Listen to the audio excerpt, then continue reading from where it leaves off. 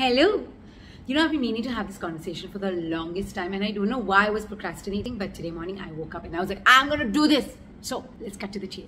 If you look at me, do you think I have PCOS? Firstly, do you even know what PCOS is? Also, do you know that PCOS and PCOD are the exact same things? Polycystic ovarian syndrome. It is a disorder, and honestly, if you ask me, I know there's no cure, but it is manageable.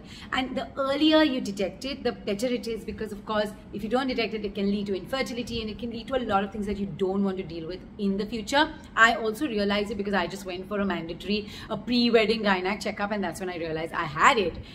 Because your classic symptoms are excessive weight gain, bald patches, a lot of hair loss, acne, facial hair, and I don't have any of those. So I'm a classic example of no symptoms, but I definitely have PCOS. And the truth is, we don't talk about this at all, and I don't understand why. We have amazing people helping out. Like, I've been using Veera Health. They are great. They give you a care manager who basically, assigns you a diet and even helps you monitor your entire PCOS journey. So I want to start a conversation. DM me if you're uncomfortable leaving comments, and let's open a conversation about PCOS because it is so important. And yeah, let's do this.